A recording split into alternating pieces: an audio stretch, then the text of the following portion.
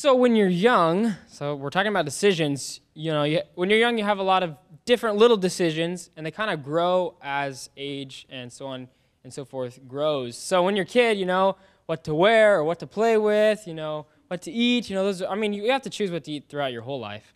But, that's one little thing, kind of a smaller decision. So we have decisions all throughout our lives.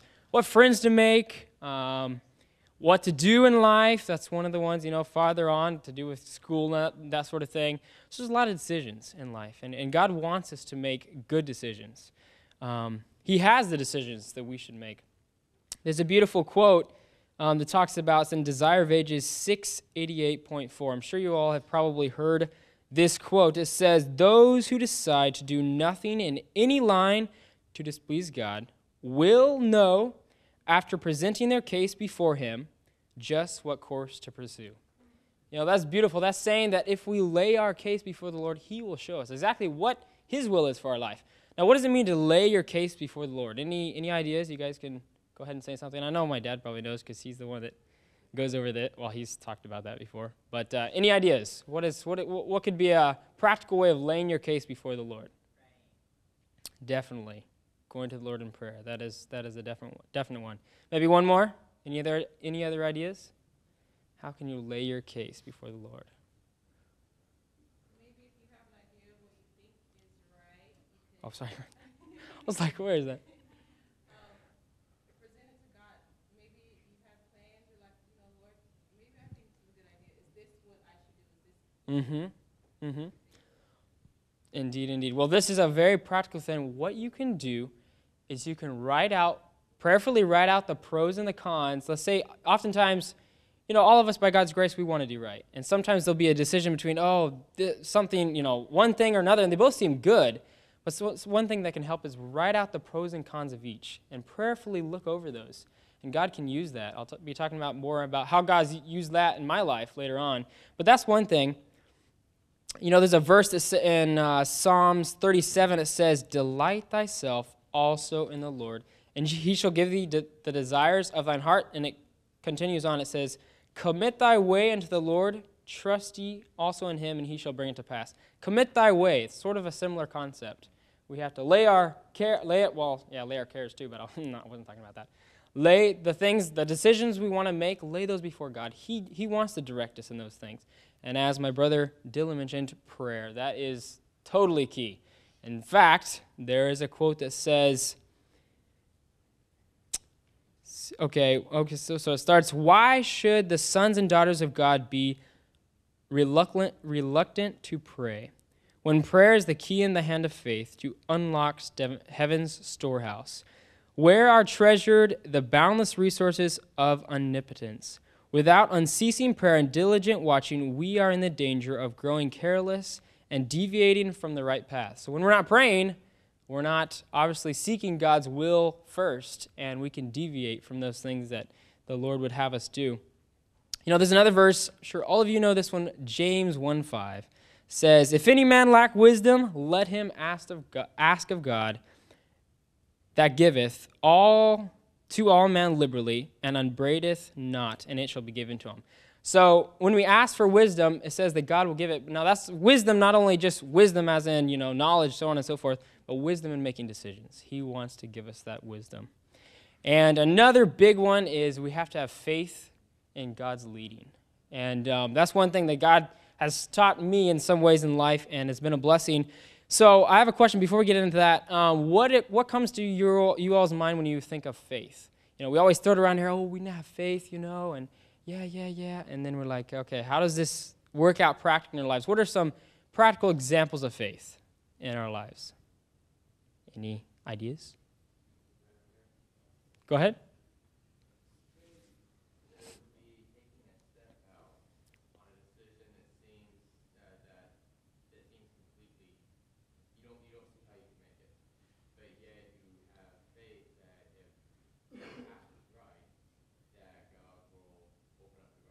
That's right.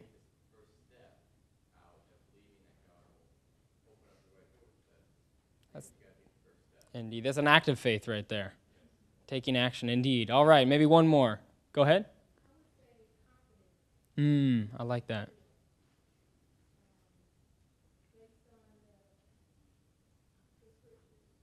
That's right.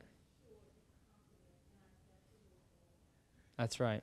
Confidence in God's word. That is a powerful one. I'll take one more. Go ahead.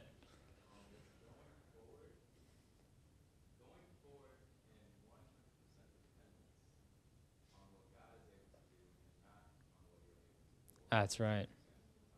That's right. That's right. Trusting fully in him and what he can do in the situation. Not, humanly I can't do this. Probably can't, but through God, he can supply that. I once heard it. Well, of course, we know the verse, now faith, Hebrews 11:1. Now faith is the substance of things hoped for, the evidence of things unseen. Now that's a beautiful verse. Now, one time I heard it, faith expressed as three things, and I'll explain it. So first, number one, faith. Before you can have faith in something, you have to have knowledge in it. For instance, if I don't know about, let's say I'm an evolutionist. If I don't know about evolution, how am I going to have faith in that it's true? You can't. So that's one thing. So first we have to know about it. Second, believe. Even though, some people believe in evolution, I don't personally. So you can know about something and still not believe in it, but the part is when the part where the rubber meets the road is the trusting part. And that's where we run into issues. We can say, oh yes, I believe in Jesus, I have knowledge in Jesus, I know Jesus, or I know about Jesus, but trusting him in our day-to-day lives, that is where really the rubber hits the road. And that is where the devil tries to get in and, you can't trust him in this. I mean, this part of life, yeah, you got that. But that one, just tell God, I got this one. But we need to be trusting in the Lord. Some of you all know, in December, actually I guess it was January of 2016, I was at GYC. This is right. I graduated in 2015 from high school, so I had one semester of college, and so I was going to my second semester of college. This is January 1 of 2016 at GYC.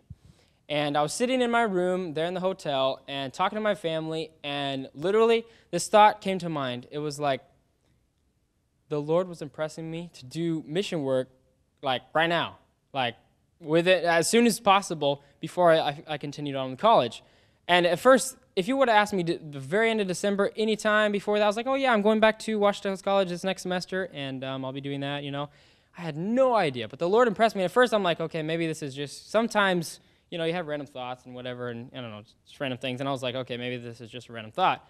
Well, the more I thought about it and prayed about it, I felt like God was leading that way. So then the next day, which was Saturday night, at GYC, there's a lot of booths and exhibits and so on and so forth. I was like, Lord, okay, and one other thing is, college started the 5th. This is the 1st of January. College started in like 4 days. And so it's not like I have a lot of time to look around and see where the Lord was leading me.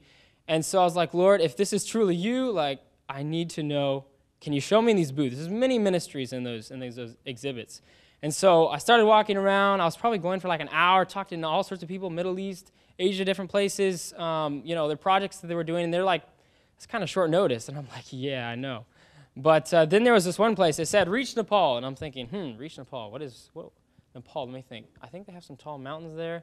I mean, we don't really know a lot about Nepal, right?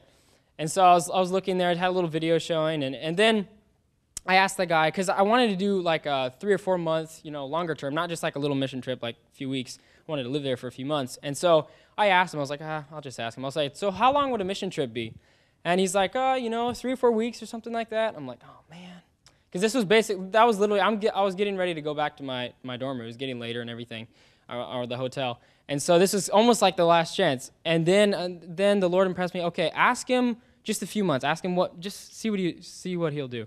And so I asked him, and I thought for sure, normally places, they have more of a schedule, and you can't just like go whenever, But I said, so what about, 3 or 4 months or something like that? Oh, he's like, oh yeah, totally. Oh yeah. I'm like, oh mercy, this might be the place. And so then we got back on a Monday. We drove back, and he gave me the guy's number that lived in Nepal, and we called him up, and by God's grace, doors started opening. And by the 6th, I think it was a Thursday, if I remember correctly.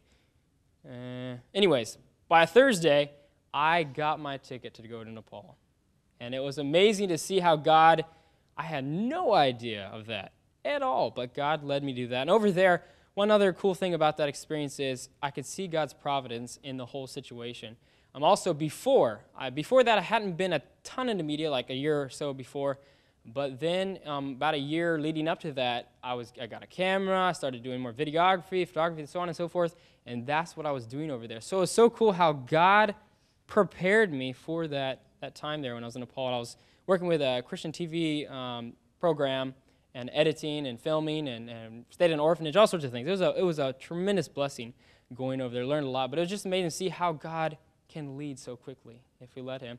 Now, during the process of deciding, I did do that. I prayed and I was journaling out the pros and cons. Lord, do you really want me to go? Is there how could I gain from this? How could this be detrimental, or all those sorts of things? And by God's grace, he pointed to that, and it was amazing to see how God can lead and gives hopes for the future. He wants to lead us in every part of our lives if we allow him to. And there's a verse found. There's so many beautiful promises in the Bible. Well, also the whole chapter. The whole book. Hebrews 11, chapter 11, and that goes over the men and women that have lived faithful lives and also have shown faith. It's called the faith chapter, and it's amazing. That is a very encouraging chapter to see how people, by God's grace, if they live by faith, he will bring them far and do great things in their lives. And there's some beautiful passages. Some of my favorite are... there is one in Proverbs 3. We actually sang that one. I'll just read it real quickly. It says, trust in the Lord with all thine heart. Lean not on thine own understandings. We can't lean on our own decision making. We have to lean on what Christ can do for us. And in all thy ways acknowledge him, and he will direct thy path. That's a promise right there. So basically the steps we've gone over, the first one, you guys remember what it was? The first thing we talked about? We talked about laying our case before the Lord. Does that ring a bell? All right, the second one was pray, as Brother Dylan mentioned. Pray for guidance. God wants to guide. And then the next one was we have to have faith that God will guide us. And that trusting, that's the main key. Trust that God will give you that truth and that decision and help you know what he would have you do. And the last one I'd like to talk about is take action. Once you know God's leading, don't be like, okay, I know what you want me to do, God, but I'm just going to chill here or not just basically do nothing. When God calls you to do something, take action. There's a quote in Christian leadership. It says, I've been shown that the most signal victories and the most fearful defeats have been in the turn of minutes. God requires promptness of action. Delays, doubts, hesitation, and indecision frequently give the enemy every advantage. So it's during that time where we might wait just a little bit, the devil's like, yes, this is my chance. Maybe I can still, have a foothold in his life.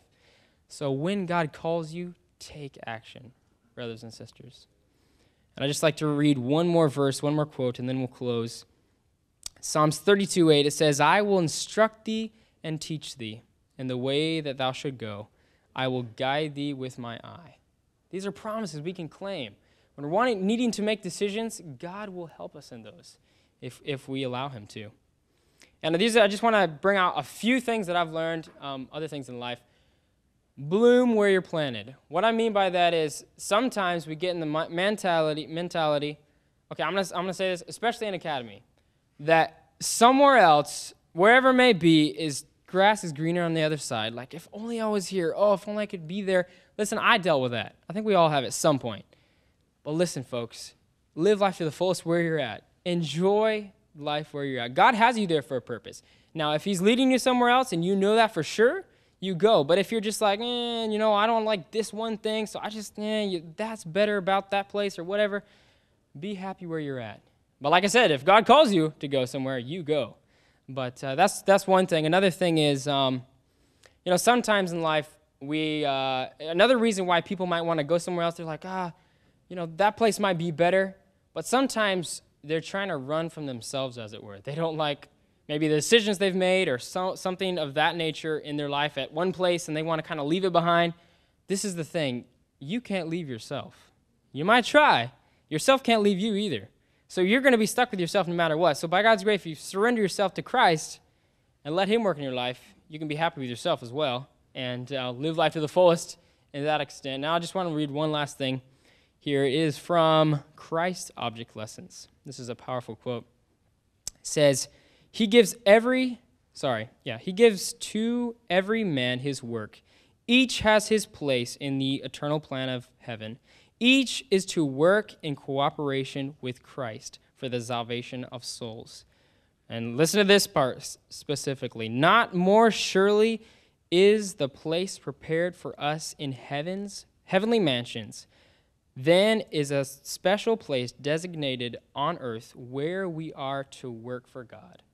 So that is saying that God has a specific place for every one of you all to work for God. And you're working for God by God's grace in school as well. So he has a place for you in school to work for God, also in life after that. But so I just want to leave you all with that. Trust God. He will help you in decisions. And once he has pointed in the direction that he wants you to go, take action. Don't wait. Because the devil just wants to use that little time in there to mess around, as it were. So let's let God guide our lives. Trust in him. Let's have a quick word of prayer. Please bow your heads. Dear Father in heaven, Lord, we come to you in prayer, thanking you that you're a God that is an amazing orchestrator of events, Lord. You know how history has gone. You know that man, in and of ourselves, we have wisdom that equals nothing, Lord. I pray that we would trust in you in every decision that we have to make, and know that as we let you rule in our lives, you will lead us to those decisions we need to make, Lord. And may you guide us in our lives. Thank you. Bless us this evening and evermore. Thank you. In Jesus' name, amen. Good evening, everyone. Nathan, of course, was sharing a little bit his thoughts and experience on decision making, something that we all have to do and by God's grace, learn to do well. And so hopefully you've got some things to work with. These young adults have made decisions as well. They made decisions to be here. Some of those decisions were easy. Some of those were a little bit more challenging. And so we've got several questions that we're going to ask them just to kind of give you an opportunity to hear it directly from students, why they're here. And also, if you have questions that you would like to ask, please have those ready, okay? So here we go. Just so that everybody could get acquainted with you, let's ask if you would share your name, share where you're from, and also what your field of study is. Okay? Shastina, if you'd start. As he said, my name is Shastina. I'm from Michigan, and I'm studying elementary education. My name is Nalo. I am from California, and I'm studying elementary education. My name is Jomana. I'm from New York and Florida, and I'm studying personal evangelism. My name is Daniel. I'm from Colorado, and I'm studying theology. Marcelino from Texas, business. Okay, wow. Can you see this is a very spread out group from Michigan to California to so forth. So there must be something about this little backwoods spot in Arkansas that has drawn you here. And that's our next question is, why did you decide to come to OH? Okay? Marcelino, yours is probably going to be one of the easier ones, so why don't you start? Okay. I was in the academy for 2 years, and I didn't think I'd be back at the college, but for many reasons, the Lord had wanted me here for one more year, and so here I am. I had been praying. In my freshman year in high school, God had told me he wanted me to be a pastor. And OHC had come up, I think it was through my teen's wife, and I was just praying about it, and I was asking God to lead me. And as I was talking with Miss Magda on the phone just last year, I just felt this peace and a surety that God wanted me to come here. I didn't want to come here. I had some friends that actually came here previously. You probably know a few of them. There's Dominique Nelson, Elder Preval, and Eugene Preval. They had told me about this school when I first decided to give my life to Christ in 2014. But my mindset was different then, and canvassing for school tuition sounded crazy. I'm like, I'm not knocking on people's doors and asking for money. I'm good on that. And I'm not sleeping on church floors. You know, I didn't understand the concept of canvassing, that it wasn't about raising money for school, but it was about winning souls for the kingdom. So I put it off for almost 2 years. And the thought kept coming up, but in 2016, that summer, it was as if they were being more aggressive with me coming here, and I'm just like, leave me alone, I don't want to come here. But I say, you know what, I'll check the website and see about the school, and as I began to look at the school, actually look at the website, I started to get drawn to the school, but I still was putting it off because I didn't want to go to college. And I remember calling the school and speaking to Miss Magda. At the time, I had no idea who she was. And she was telling me about the school, and I was telling her my worries about, you know, ACT and SAT scores and not having the 1,500 to give to the school. And she was trying to encourage me that many students come here by faith and they go through and they're able to graduate perfectly fine. But I kept putting it off. But finally, last year in November, the Lord literally, through many providential events, moved me here. A part of me was like, I wish I would have came sooner, but I know God's timing is perfect. And now I actually want to be here, and I praise God for that He can give us that change of heart, and that's how I ended up here. We're glad you're here too. Each one of you. Would you like the short answer or a long answer? Or medium? The medium. Okay. I initially planned to be a massage therapist, and I enrolled to Weimar. But in order for me to enroll Weimar, they required a good amount of money for like a deposit. And I only had 2 months to raise that much money.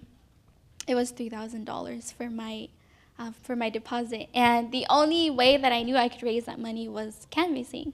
And I didn't know of any programs that would canvass in November, December. My aunt told me about a program that canvasses in the winter. And so I decided to sign up. I canvassed with them, and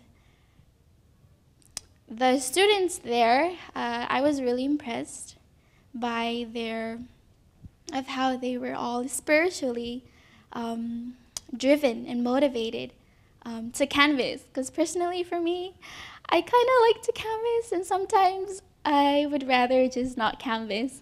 But this was a time where the Lord was calling me, and I had to make a decision fast before the next year would come, or else I would be going back home, which is the islands in American Samoa.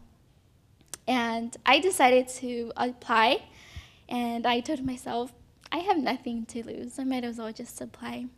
I applied late, and that's when I knew if I get accepted, then this would be the Lord's will for me.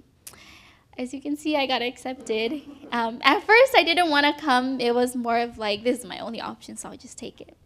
But this second semester, the atmosphere and the staff and the students have impressed me, so I'm back here again. So this is the short answer. I was debating among many different schools, and one of my friends that some of you know, David Panyo, he was my canvassing leader for a couple years, and he shared this quote with me. I can give you the reference later, and it basically says that when we take a long time in making decisions, it wearies the angels. And I was like, oh, and I was like, why did you tell me this? Now I have to decide like right now. And so he was like, Shastina, just pray about it and make a decision with the best of the knowledge that God has given you. And if you make the wrong decision, God is going to make that clear. And I was like, oh. So I sat down the next day and I made a pros and cons list between the different schools I was debating, and OH won. And so through prayer and Bible study, I decided I was going to come here, and each day that I've been here, God has made it more clear this is definitely where He wants me to be. You know, I get the picture that none of you are kind of just looking for a place to coast. I mean, there's some sense of you being here with a purpose. My next question is, okay, so you're here, you got here, and you've kind of spent a little time. What about your expectations? Has it met your expectations? What would you say about that? Are you disappointed? Does it exceed your expectations? What can you say about that? Expectations as in the spiritual life, academic? In terms of what you came for here. Oh. Yeah. Let me think. Okay, Daniel, help. I know for me, absolutely.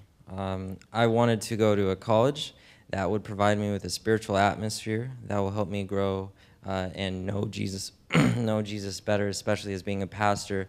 You need to have a personal walk with God, and I wanted the best atmosphere, the best education I could find, and the Lord led me here. Others? Marco. So yeah, it disappointed. College is not as easy as people graduating from high school expect it to be. And I think that is especially true here at OHC. All the other people in my class when I graduated Academy have gone to different Adventist colleges, and one of my best friend, Marcus, he's going studying Andrews, and we both have accounting class. And hearing his description of accounting class and my description, my class is harder and more in-depth, and I've been able to explore it more entirely and understand it deeper. And so from an academic standpoint, I can say that OHC does not disappoint. It is definitely up to par. Thank you. I appreciate that because, you know, often students come because of the spiritual emphasis, but you found that we work hard academically as well. Anybody else? Yes, go ahead, Nala. Oh, OHC, how do you say? I had expectations, but OHC went above my expectations, and I didn't know what I was getting myself into. And I thought I was hardcore in spirituality, but yeah, OHC beat me to it. The classes are interwoven. The Bible is interwoven with the practical life that we live. And not only that, it's also, and from the classes that I take, I can take something from each of my classes and apply it to when I go canvassing. And that's what I didn't think of. My expectations was, we're required to go to worship, everyone reads their Bible, their devotions, everyone's supposed to be spiritual. And as I have said before, OHC has gone way beyond my expectations. And it has reminded me that my expectations are not the same as God's expectations and God's standards.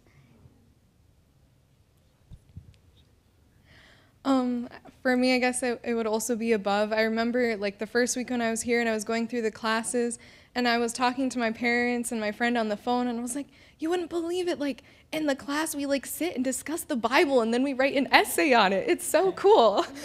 And then like all my classes, my intro to teaching class, it's all about how Jesus teaches. And I just thought that was so cool how it was interwoven, you know, like Nalo said, in every class. So that was amazing. Yeah, you will definitely find that the worldview, Christ's worldview, is what's represented here, and I'm glad you got it. You're getting it. Canvassing. I heard the magic word pop up. Canvassing. What about canvassing? Has canvassing been a challenge? So this 3 weeks I canvassed this semester was my first time, my first foray into canvassing. I'd never done it before. And so I didn't really know what to expect. I didn't really know about canvassing before I came to OHA. I heard about it. This was my first taste. And it's challenging and rewarding at the exact same time. You will see God use your feeble efforts on a day-to-day basis, and that's something you don't get to see in everyday life. When you see the great controversy worked out in front of you, and you see your place in it, you can come back to school with a better focus. It's no longer day-to-day life. Every day is a battle. And it's your role, it's your responsibility to God to take your place and to fight. Be part of that great controversy, yes. So, like I had said, one of the things that turned me off from coming here was canvassing, because at the time I didn't really know what that was fully, and it just sounded like begging for money, and I don't like to beg. But canvassing, actually, it has challenged me, but what's interesting about canvassing is when you first go into canvassing, you're super excited. Because like, oh, this is going to be so fun. Oh, my goodness, we're going to go and sleep at a church, and it's going to be like a big slumber party, and woo! So, you know, you have that first initial, like, adrenaline rush. Because, like, I remember the first day I canvassed, I was in Alabama, and I canvassed a deaf person. And I came back home, and I was like, I canvassed a deaf person. It was so fun. And then, like, as the week went by, I'm like, oh, I got rejected a lot today. And then the week went by, I'm like, I got 3 books out today. And I kind of am ready to go back to school now. You know, canvassing really showed me who I was. And I think that's where the challenge comes from, because you think that you have your canvas down pat, you're putting the book in the hand, you're smiling, you're praying, you're walking fast, and that's the magic, you know, that's like the little cherry on top that's gonna make everything work. But then you realize that canvassing shows you your weakness and your defects, and doing all that does not guarantee that you'll be successful. And the challenges come from the spiritual challenge, because what many may not realize is canvassing is not a vacation. I was actually talking with a student about that the other day. It's not a vacation. You're truly on the battlefield for Jesus Christ. But it's, like Marcelino said, very rewarding, because it says in the Bible, the sleep of a laboring man is sweet. And that's what I think about canvassing. You know, when I get home at the end of that night and my feet are killing me, and I'm just like, I wish someone could rub these things right now. And I'm like, someone massage my back. I'm like, you know what, Lord? I can sleep with a sweet rest, because I know I put my all in. And even if I just got out 2 books today, it was worth it, because I put my all in. You know, so canvassing showed me that the challenge is not doing the canvassing work itself, but the challenge is you. You know, how much you're willing to put out to receive for the kingdom of Christ. Because, I mean, God's going to give the money for school anyway. He's called us here. I know he's called me here, so that's the least of my worries. But the true challenge is, am I growing spiritually? And sometimes canvassing challenges my spiritual walk. I'm just like, am I getting closer to God or further from him? Because there's just too much going on. But then the Lord shows me at the end of the programs that I'm growing closer to him, and that's where the challenge comes for myself. We love to see you students go out, and we love to see you come back. And we definitely notice changes all the time. The Lord does amazing things. Anybody else on canvassing? Yeah. I know for me it was really my first time canvassing, and I was challenged. I could see that the devil was working really hard to try to stop us from going out door to door. He was trying to discourage us in every way that he possibly could. But I could see that God was working harder, and that he was working in our team. And I was just so blessed to see the unity in our team, to see that God was bringing us together in unity with him. And it was just so exciting to see people who needed these books, the books that talk about God and how to know him better. It's just like, when they get that, it's such a satisfying feeling, because you know that God has put you at that place at that time for a purpose. It's not just some coincidence. And there's too many that happen, and it's like, wow, God is so real and so good to us. Yeah, thank you for bringing that out. You're not just going for character transformation, you're going out to reach people. And it's beautiful that we don't just stay in this little backwoods corner here. We go out into the trenches constantly. Now, what about some things, I've just got a couple more questions for you. What about things that you enjoy here on campus or being part of? Are there special activities or special classes that you've been blessed with? Okay. I love it here. Like, I really do. It's so funny, because I did not want to come here. And I always laugh at myself. I'm like, the Lord has such a sense of humor. He's like, you don't even know what you're rejecting. It's kind of like canvassing. They're like, no, we don't want it. I'm like, but it's the most awesome thing ever. Like, you'd be so happy if you just got this book, I promise. But it's like, slam the door in the face. I'm like, hey, whatever. And I think that was me. Like, when I was being canvassed to come here, I was just rejecting it. I'm like, no, I don't want it. But it's like, it's fun, I promise. And one of the things I enjoy about here is just the atmosphere, being in nature. That's like the biggest thing for me, because I love nature, and being able to hike like to the ridge and to the bluffs, and you have such a freedom to just hear God's voice in nature, to spend that time with him. And a lot of times I was sharing with the Nieves not too long ago, I'll go to the lake over here, Lake Harriet, and they're building the girls' college dorm, and it's not up yet. And sometimes I'll just go there and just sit there, and I can't explain it. You just have to experience it yourself, but that's something that I really enjoy.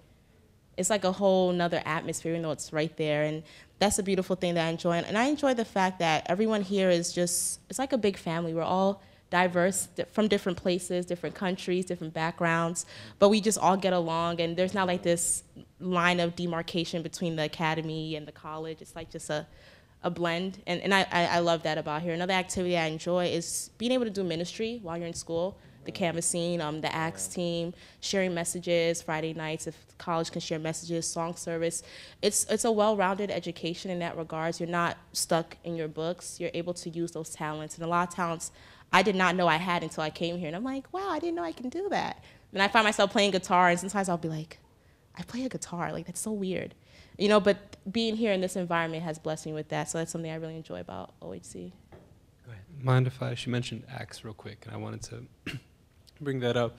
One of the biggest stereotypes at large Adventist universities is university churches. Right? They have just the kind of cliche around them. I don't need to go into that. But the Acts program is something really special. You find that your smallest talents can bless people so immensely. And being able to go to a little church, I go to Umpire Church, and on a good Sabbath there will be 10 people besides, or including the people that go from the college. And I didn't come from a church that small. I doubt most of you came from a church that small. But being able to go and say, well, I took a year and a half of piano in high school, and that's a year and a half more than anyone else, so yes, I'll do special music. It pushes you, it makes you grow, and you can see that no matter what the Lord has given you, it can be a blessing to people. And so that's one thing that's been valuable to me is the Acts program. Okay. Nobody's mentioned anything about classes. Classes are kind of duds. What's going on with classes? I can Go ahead. But I do want to talk a little bit about Acts too. So I go to the prison ministry, and I've been super blessed. We've been doing a Bible studies series called Steps to Christ, and we've been going through each chapter. And it's just so amazing to see the prisoners, how they receive the message, and they just come out there and they're like, wow, God is so real and personal. And that's what I love about the truth that we have, is that we can display it and show them that it is possible to have a relationship with Jesus. And it's such an awesome thing. And then on top of that, you can talk to them about other things and tell them about how Jesus is mentioned in this. And it's just such a big blessing, and seeing people come to know the truth better. Now, in regards to classes, one of my favorites, even though it's kind of challenging at times, is massage class, because I want to be able to help minister to people. And I understand that we are starting up a lifestyle center, and the fact that I can have this training will help me able to be a partake of that and to bless others through that, because a massage really leads to a lot of things. People won't necessarily pray with you all the time, but if you give them a massage, you can ask to pray with them, and they'll be like, well, you're kind of giving me a massage, so I guess so. So it opens up a lot of doors. Neat. One more question. OHC is not for everyone. And so my last question for you would be, what kind of a person would benefit most from coming here?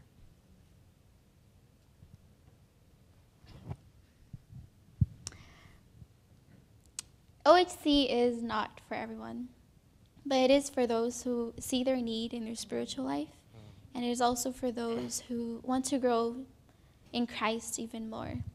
And you will have challenges everywhere you go. I have my own challenges, but OHC, you choose to come here because you see your need.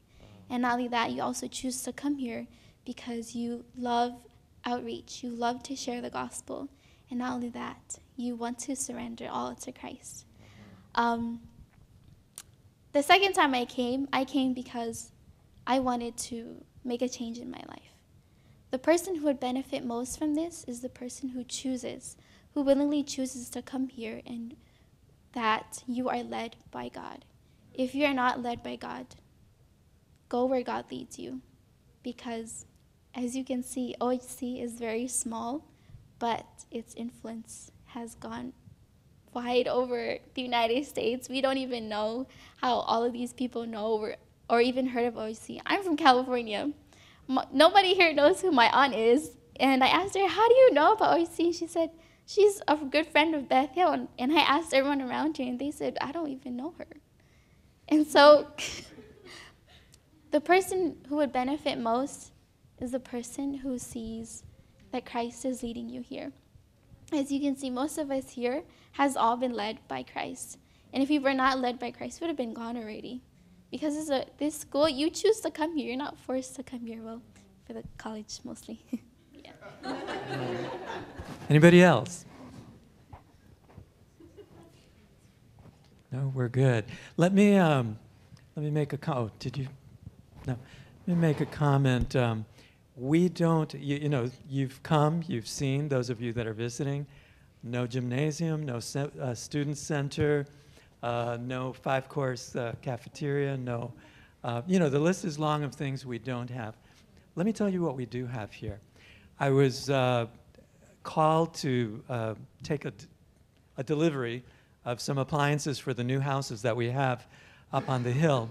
And there were 3 men that were in this big truck, and they were delivering, you know, these things.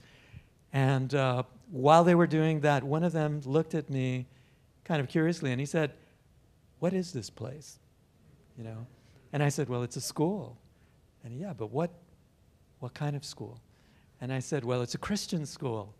And we have a college and we have an academy." He says, "Oh, really? You know, I've been thinking about college and school."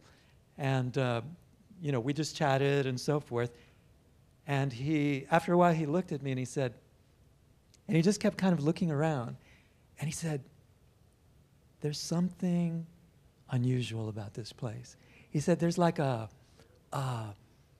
spirit here, a good spirit."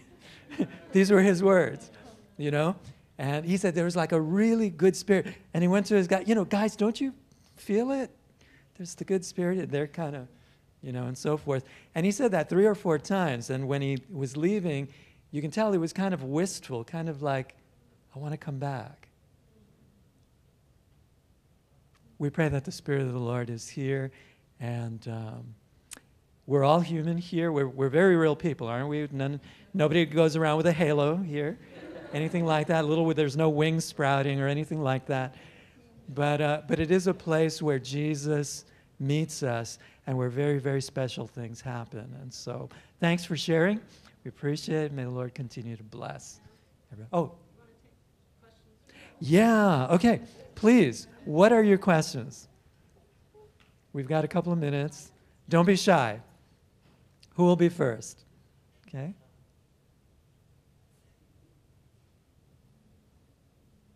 Do we have one? No, I missed? Okay, right here.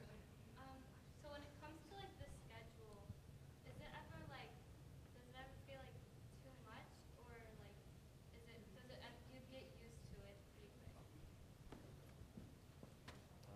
Okay, we're just going to take a minute so that she can, this way everybody will hear the question. If, no, yeah, just repeat your question. All right. Hello? Okay. Yes? Okay. So when it comes to like the schedule, does it ever feel like too much, or do you get used to it pretty quick? Because I'm just visiting and I'm exhausted, so. Wow. I'll tell you what, you have just zeroed in on our Achilles heel. Okay, go ahead.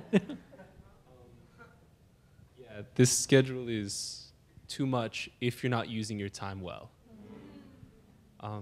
You will learn how to work smarter and harder and in times you didn't think existed at OHA.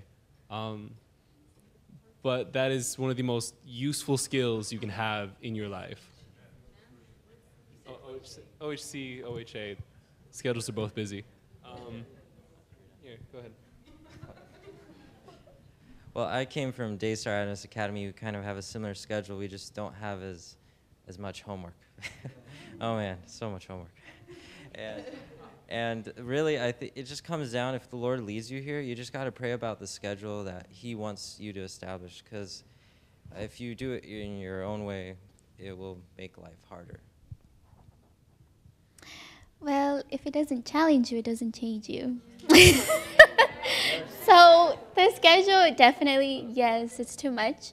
but you gotta learn the science behind it, and you also have to find your way, your cracks within the schedule. And you, as mentioned, if you don't use your time wisely, you're gonna fall way behind. But so that's why I like it here, because I don't like to be idle, and my schedule prevents me from being very lazy. And if I'm lazy, I'm not gonna do anything, do nothing, and that's when the devil creeps in, and that's when you do things you don't want to do. And so, praise the Lord for the schedule. Question right back here. Oh, can I quickly comment on that? Go ahead. If you were, and I want an answer from everyone, but how would you rate the difference between your spiritual walk with Christ before you came here and how you are now? Well, how would you describe the difference in your spiritual walk with Christ? Hello, is it on? Oh, Go ahead. okay. I like that question. I can for me personally, I can say that I have grown spiritually coming here. Before I came here, there was one thing I believe that that Christ needed to reveal to me, that he knew could only be revealed to me by coming here, and that's righteousness by faith. Amen. I had no idea what that was. I didn't know what 1888 was. I'm like, Jones and Wagner. The only thing I knew about Jones was that he helped the Sunday law not pass. But other than that, I had no idea that righteousness by, I didn't understand that, the foundation of that. I never knew what that was. So I learned about that January, February of this year, my first semester, into coming into the second semester. And it has been a complete just paradigm shift in my mindset of walking with God. It's just so different now. You know, you can say Jesus is my best friend, because now I realize that there's nothing in us that we can do to be holy or have salvation. And coming here, I've learned that, and mentioning classes, I learned that taking a class called Adventist Heritage. And in this class, we go through the history of our faith. And that has actually helped solidify me in this faith, seeing what we have gone through. The Bible says that they will come into a settling of the truth. And I believe coming here has helped me come into a settling of the truth, that nothing can shake my foundation. By God's grace, through Christ, that nothing will shake me. And I can say that that's because of coming here. And of course, the atmosphere. What I've learned is nowhere you go is going to change you. Your environment can't make you holy. In these last days, there's going to be people in the city that are walking with God that will be in heaven, and those in the country that will be lost, and they will go into eternal damnation. But it's a choice, and being here, the distractions are limited, so you're able to allow God to empower your choice, because you don't have all those side distractions. But it's not to stay here in the backwoods and not go out. Now that you've grown spiritually, you take that out and you share that with others. To be brief, OHC will not increase your spirituality. It is a catalyst to your spirituality. Being here by yourself won't do anything. I mean, you'll learn a lot more, but your personal relationship won't increase unless you put effort forward, obviously. But if you put that effort forward, the environment is such that you can grow, and it encourages spiritual growth. And so it takes your own effort. I've been in the academy and just not put forth the effort and not any change. But as soon as you put forth that effort, the change is incredible. And also, it keeps you from getting spiritually fat. I've grown up in the church listening to sermons every Sabbath. But you come here and you listen to Vespers and prayer meeting, and then you go canvassing and apply it. And you go to Acts and you apply it. And that gaining of knowledge and application, that's where you see the most strength. Strength to resist temptation is best gained through active service. Thank you. I saw a hand over here. Oh, no? Okay, right here. All right, I thought so. Just so my question makes sense, my mom always told me growing up, like... You're good. We hear you. My mom always told me growing up, if you're ever going to learn from someone, make sure they're who you want to become, because you become like who you learn from. Do you guys, knowing your teachers, do you want to become like them? I know for me personally, there's been quite a few teachers that have impacted my life. But prior to coming here, it had been kind of hard for me because throughout academy, I never really felt like we were so busy and so limited on staff. I never really felt like I go out to the staff, but then there's no students that are really spiritual, so I had to be the spiritual leader. I had to bring it in, but I felt like no one ever gave me Bible studies. No one ever led me this way. I had to do personal study, and it was like, oh man, I just wish someone else could help me along my journey, help me learn how to further my walk with Christ, a mentor. And I found quite a few mentors here. They've definitely been a blessing to me. Definitely. Each and every one of my teachers, I like to analyze people, and each one of my teachers, I've taken something from them, and I've put it in my list where I put, okay, they do this, so I want to put this when I start teaching. I want to do this when I start teaching. One of my teachers I appreciate about them is that if you get the wrong answer, they'll work with you. They're not going to put you on the spot. They're not going to tell you, no, that's not the right answer. No, no, no. But they understand that it is the wrong answer, but they'll help you to see it. And not only that, they take the time to listen to you. So each one of my teachers, they have impacted me positively. That's a relief. Anybody else? Okay, I think now we're ready for the question in the corner. Okay. This question especially applies to those who know me, so personally know me. Yeah. So I've been here over 5 different school years in the academy. I'm going to be honest. I don't have any desire to come to college here. And I plan to take different majors than are offered here. From your standpoint, why should I come here? You couldn't give me something easy? The change is crazy. From OHA to OHC, I've been at both, and it's different. And not because of the curriculum or anything like that, but as you've seen, each one of us is made a choice to be here. An academy is, all academy students know, some students don't have a choice to come, but everyone has chosen to be here, and that kind of focus and that purpose is why this college is different than others. People go to other colleges to kind of just like coast through college. No one is here at OHC to coast. They have a goal and a mission. And so that is the biggest reason for me, is you're surrounded by people that have a mission, that they're looking to serve the Lord.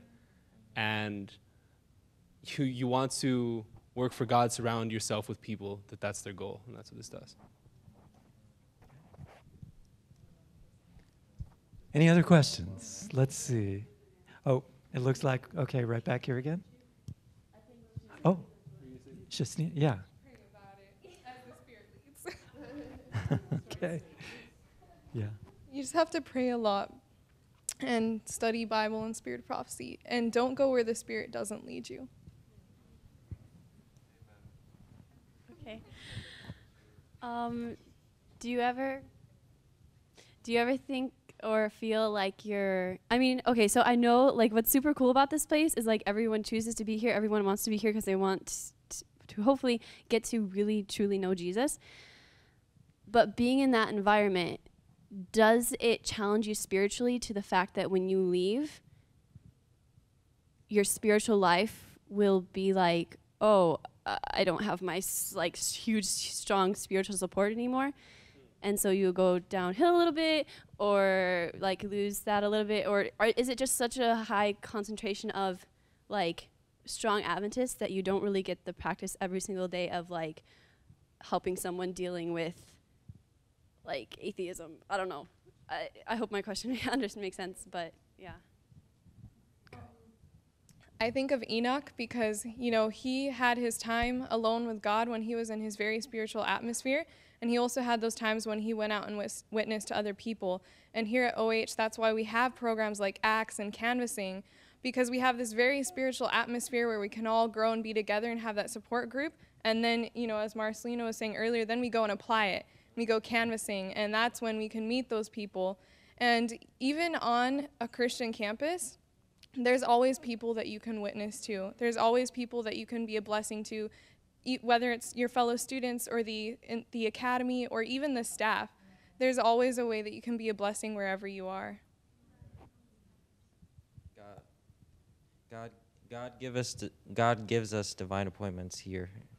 I totally believe that God has something for us each day to encourage one another, and we're all going through this battle. We all have our struggles and doubts, and that's a big blessing, is that we can be encouragements here. And like she said, canvassing in Acts, you meet a lot of people with a lot of questions, and it definitely challenges you, but it gives you a greater reliance on God.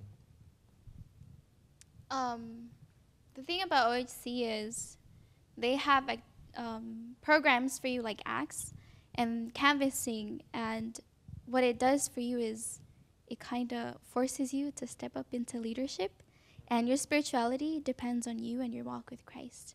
And if you depend on others to be your support, for sure you will fall when you go back. Because I've done it. I came here and I went back home and my spiritual life was gone. But I decided to come back because I wanted to be more firm in my spiritual life.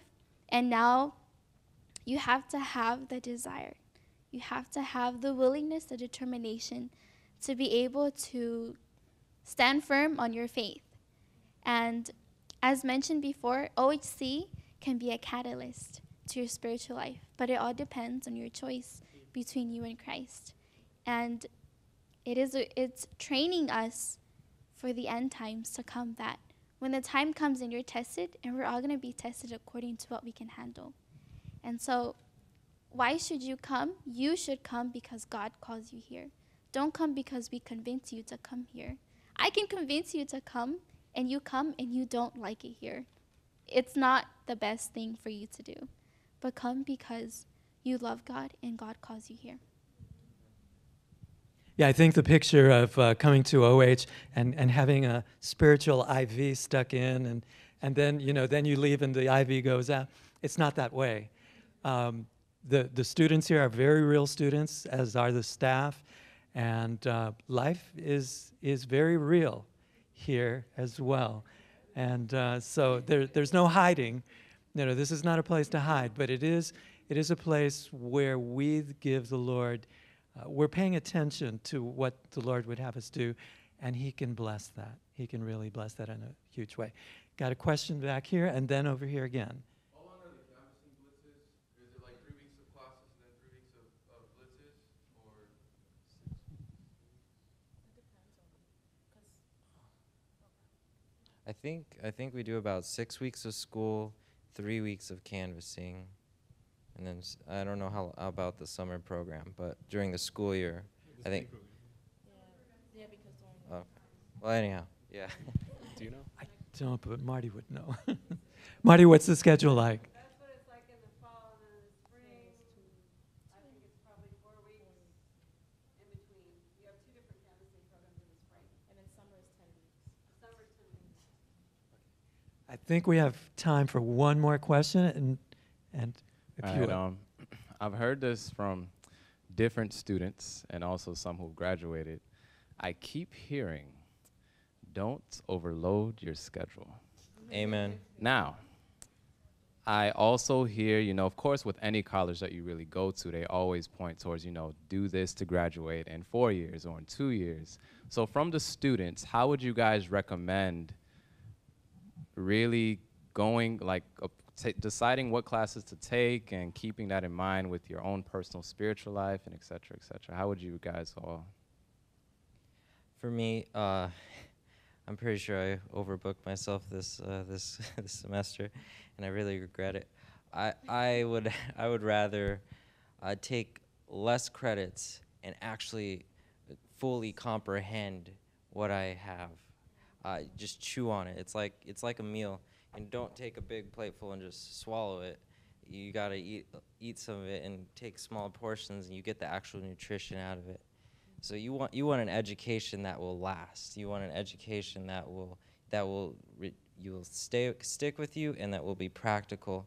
And I would recommend, that's why I recommend praying about your schedule, praying about what God would have you to do, because He's leading you here to give you true education. He's leading you here to come in a better relationship with Him, and you can't do that if you try to guide your own life. If you don't listen to His guidance, then it's going to be a little harder. So, numbers-wise, I'm taking 14 credits this semester, which is a pretty standard load anywhere. And yeah, I have to study a lot. Yeah, it's a lot of studying. It's the way college is. But if you're thinking about taking less credit so you can have more time for devotions or this, that, and the other, perhaps for you that would work. But for me, having that busy schedule pushes you to make use of the moments you have. And in some ways, the busyness is one of the biggest strengths of the school, because you learn that I can spend 2 hours staring at my Bible or 45 minutes actively reading and praying. And what did your bro say? Yeah, it's the way, unfortunately, our carnal man works. Idle hands are the devil's workshop. And so don't skimp on your classes, take a full load, and work hard, and the Lord's going to fill up the rest. Quality is better than quantity. So take what you can handle and pray about it. For all of us, it's different. We can take more than others, we can take less than others, but I just prefer quality over quantity. And of course, our students are going to be working with their advisors. And, up front here, I think, now you two girls, of course, you were here last year, right? Nalo and Yumana. But the three of you are new, and so you're just kind of getting a feeler for what you can handle here. And so that's an ongoing process, refining what you can and not, how big a load you can do. Okay, I see one hand here. Just want to ask this question. You all have implemented something very interesting this semester. And it's called work ethics, vocational work ethics. What does that entail? How do you incorporate that? Because students don't just come in here and have classes and Acts classes and canvassing classes. They actually have to go out and work for the food that they eat. So how do you do that, and how do you use that as a means to build not just students, but citizens? Okay. Yeah, I'm so glad that you brought that up. What J. Rose is mentioning is that there's a somewhat modified, not totally new, but modified program for our work, for students to work. We've always supported and tried to provide for work, but now we're refining our serve. Do you want to comment, any of you, on the ethics part of the program or so forth? As previously mentioned, OHC is not just a place to get a college degree. I'm not sure, or maybe someone didn't say that. Well, if they didn't, well, I'm saying it now. OHC is not a place that you just come to get a degree in education or business or personal evangelism to say you have a degree. The focus here is spirituality and character building, because whether you have a degree or not, if your character is in alignment with Christ's character, you can go anywhere and be hired and work for the Lord. A lot of people with degrees can't find a substantial place to work because their characters are not correct. And I think that the work ethics helps focus on that it's mainly about character. Education is important, but the work ethics class helps us realize that with an education of book knowledge, it also needs to be an education of character, character reformation, and being like Christ. And in the work ethics class, it's actually one of my favorite classes because everyone in the college has to take that class this semester. So it's the whole college together. And some of the classes that we've taken have talked about integrity, time management, communication in the workplace. So the work ethics class helps you in your vocational training area. In the schedule, on top of having your classes and canvassing, you also have 8 hours of work that you're to complete every week to help, like Cheryl said, feed yourself, and also go towards your tuition and other things of that sort.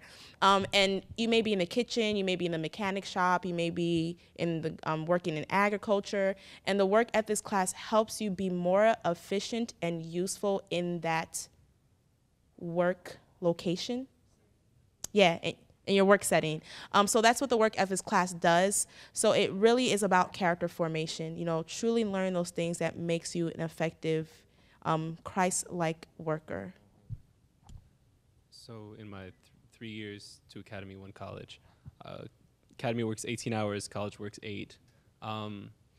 And I've worked construction, cafeteria,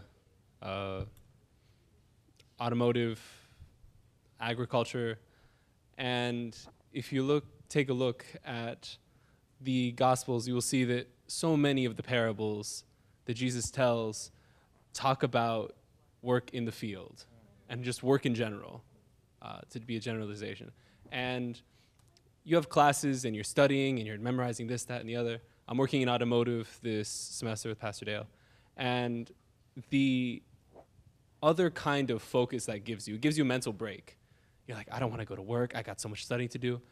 But that other kind of activity, that other kind of work is such a break. You come back after 3 hours and you're like, oh, wow, I feel like I can study again. It seems illogical, but you can find so much more work with ethics. You are disorganized, and then you come back and realize that your work for that day is organizing all the socket sets, right? And so for the next 4 hours, you're like, okay, so 5/16, 3 millimeters, okay. And you can see the practical application of things you've been studying, Vesper talks, and the like. And so I find that the work is the last aspect that rounds out OHC. I think well said. The principles of true education must incorporate manual and so forth. I'm being given the signal that our time is up. Do we have time for one more in the back there? Okay, right there. Last one. Okay. I don't know if this has been talked about already, but I heard that there's a no dating policy at OH. What do you guys think about that? Oh, it doesn't sound like anybody's interested in that. Anybody want to comment on that? How do you relate to that? So your question means, is there a dating policy, or like, is dating allowed, or is dating not allowed? Yes, think about it. Oh, what do I think about it? State the policy first. Oh. You know, maybe for those that are listening, we do have a non-dating policy here. That doesn't mean non-friends. That is a non-social environment. This is not an antisocial environment. This is a very social environment. But in terms of just locking into the whole dating scene, that does not happen here. We have counsel about that. How do you relate to that? What's it been like?